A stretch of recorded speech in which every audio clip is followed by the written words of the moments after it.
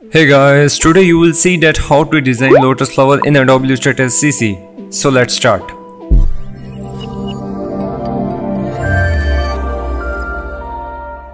Welcome back. My artboard size is 1280 x 720 pixels. Go to ellipse tool and draw a big circle around 185 pixels. Swap fill to stroke. Press Ctrl C to copy, Ctrl F to place in front, and by pressing Shift plus Alt key make it smaller, around 145 pixels. Now select both, press Shift plus Alt and make a duplicate. Select all the circles, go to transform and reflect, make a copy. Press Shift key and drag it on the other side of circles.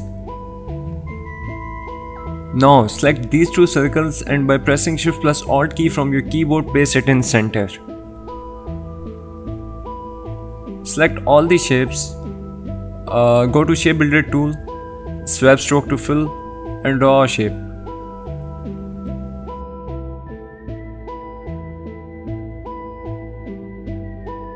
In this way you can create a simple lotus, but I wanted to create something amazing, so press Ctrl Z and copy these two circles again, adjust it a little bit and make a duplicate of it. Select both circles and place it in center. Finally, our logo grid is almost completed. Okay, now select everything, go to shape builder tool, swap stroke to fill and draw a shape.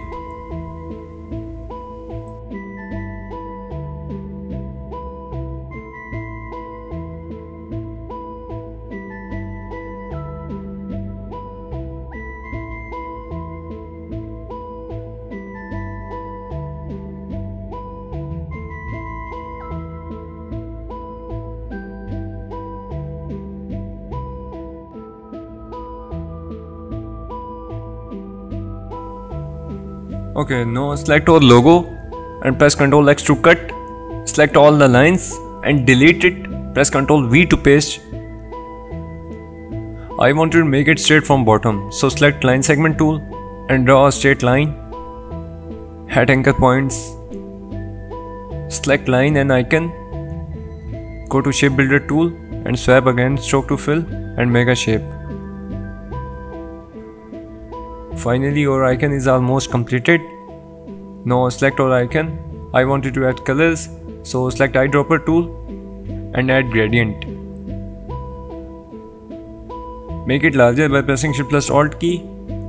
Go to gradient tool and adjust the gradient. It's looking good to me. Now go to object, path, offset path and set offset path in minus. I just wanted to create a bit 3D effect, that's why I am doing this. Hit OK and select outer part. Go to gradient tool again and set gradient color in opposite direction. It's looking good to me. By mistake I have not made shape here, so select all logo. Go to shape builder tool and make a shape here. Its color is changed because we have made new shape, so select inner part.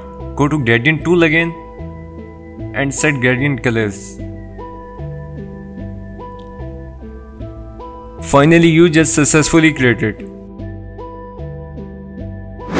I hope you learned something new and useful during the process. If you have any question, then don't hesitate to comment below.